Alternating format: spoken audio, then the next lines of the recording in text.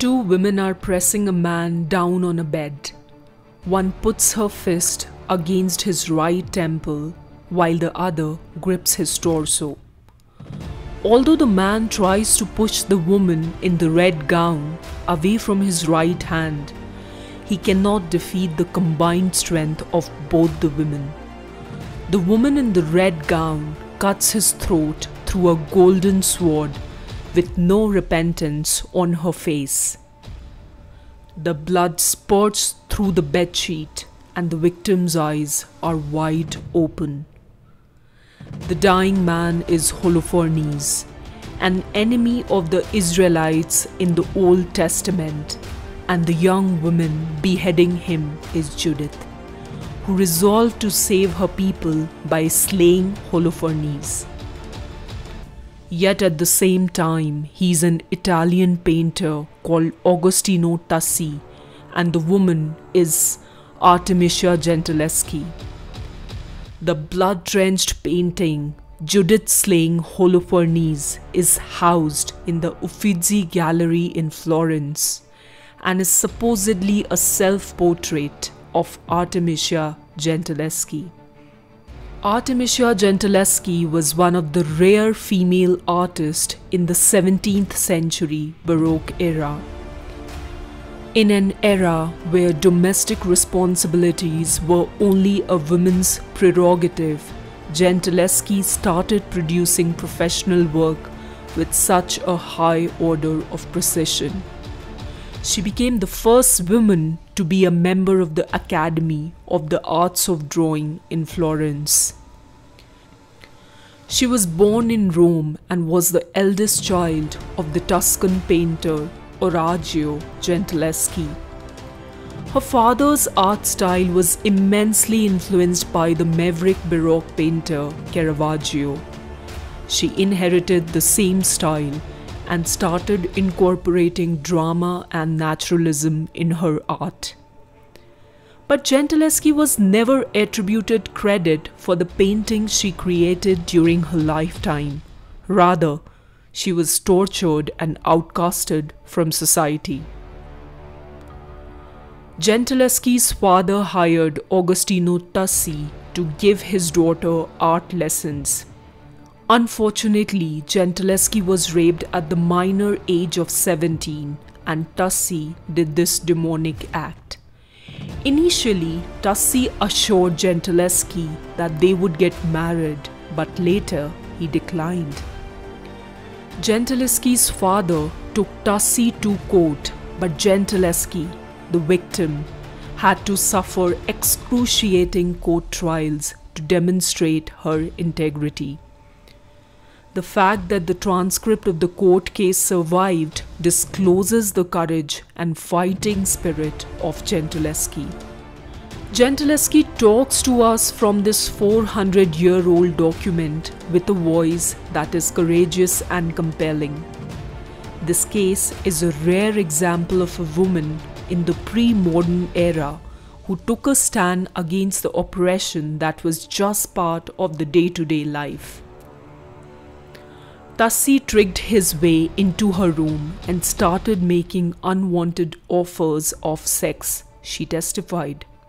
He then threw me on the edge of the bed, pushing me with a hand on my breast, and he took a knee between my thighs to prevent me from closing them. Lifting my clothes, he placed a hand with a handkerchief on my mouth to keep me from screaming.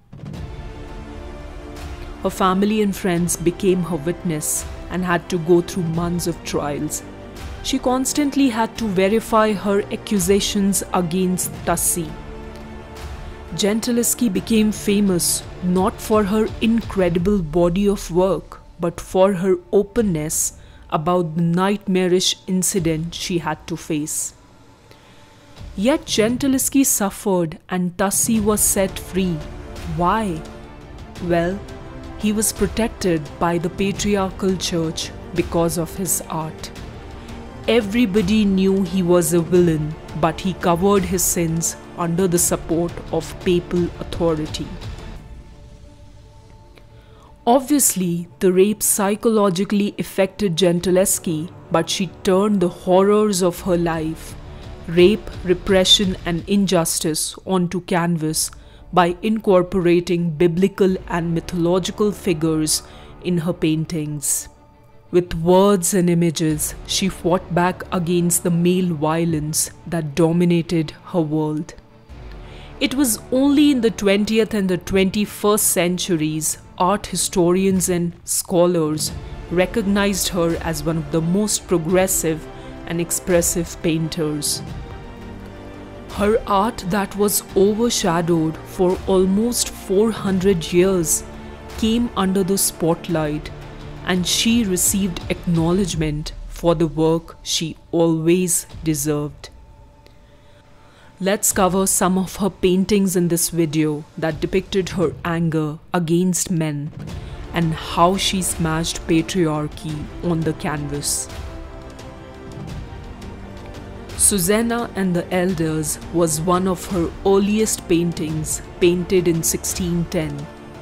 The painting depicted a biblical figure, Susanna, who was spied upon by two elderly men while she went for a bath. The drama, agony of women, and nakedness portrayed in this picture made her art noticeable. Art historians pondered how Gentileschi could paint female nakedness at such a young age and speculated whether she had studied female anatomy or used a model for her father's work studio. Jael and Sisera. Jael and Sisera was another painting depicting her visual revenge using a biblical narrative. It depicted the moment in which Jael is about to kill Sisera by making use of a tent peg. Gentileschi's signature, visible on the pillar, indicated that she truly appreciated the painting and let us interpret the main protagonist of the story. Lucretia was an artwork where Gentileschi portrayed the rape of Lucretia by a Roman nobleman, Tarquinius. According to the legend, she vowed vengeance before taking her own life. Do you know self-portrayed as Saint Catherine of Alexandria was her representation of women martyrs in Christianity? This painting shows the palm leaf, wheel, and the woman having neutral expressions on her face. The depiction of martyrdom was an important subject during the Baroque period. It symbolized the sacrifice of martyrs to protect the faith and inspire the common public to propagate Christianity. For this, the Catholic Church commissioned the Baroque artist to paint images of their sacred saints and religious figures to strengthen the power of papal authority. But Christian iconography showed huge variations in depicting the male and female martyrs. While male martyrs were depicted with expressions of agony and suffering, the female martyrs were represented before and after martyrdom with neutral expressions and apparently seemed to be physically unaffected.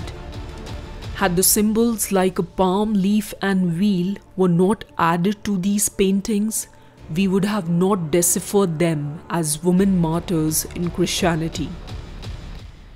Women martyrs in Christianity is an intriguing subject, and that can be completely a new video for another day. Gentileschi's art gained popularity with time, and she was invited by Charles I to England in 1638. She painted the self-portrait as the allegory of painting. This painting depicted her as a strong woman who broke barriers and learned a rare skill, painting, in the male-dominated art world. Gentileschi used art as a therapy to subside her personal catharsis and seek justice which she never received. She became one of the most celebrated female artists in modern Europe. Gentileschi became the epitome of feminism long before the movement came into the picture. Do you know any other female artist who has smashed patriarchy through her paintings? Please do let me know in the comment section. If you like what you see, please like, share and subscribe to my channel, and it would mean the world to me.